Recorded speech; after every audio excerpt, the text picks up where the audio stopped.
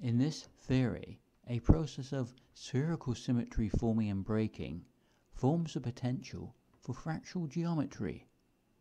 When the spherical symmetry breaks, it forms the potential for the most beautiful of geometrical shapes, the spiral. This process is formed by the spontaneous absorption and emission of light, forming a repetition of energy exchange. This is represented in physics by the quantum wave particle function, or probability function of quantum mechanics, continuously collapsing and reforming. A kind of geometrical and therefore mathematical repetition.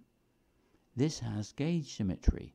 We can re-gauge each new light photon at zero, representing a new moment in time, the moment of now, within an individual reference frame, with the positive numbers on the complex plane marching off towards an infinite future, and the negative numbers receding towards the limitless past.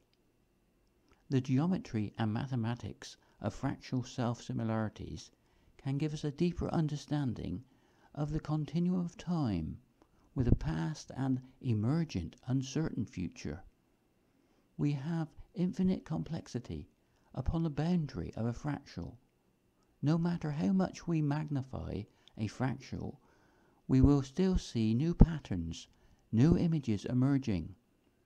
This is because expanding spherical geometry will form greater degrees of freedom for fractal patterns, with the interior of a sphere naturally forming three-dimensional space, with the two-dimensional surface forming a manifold for fractal geometry.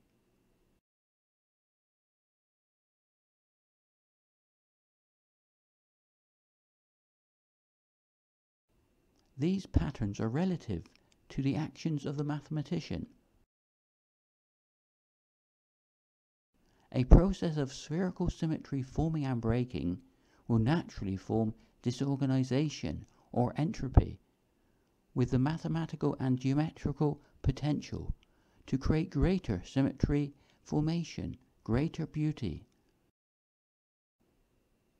This is just a reflection of how the individual interacts with the wave-particle duality of light in everyday life, forming a future relative to the energy and momentum of its actions. I will place a link here to a video that explains this in greater detail.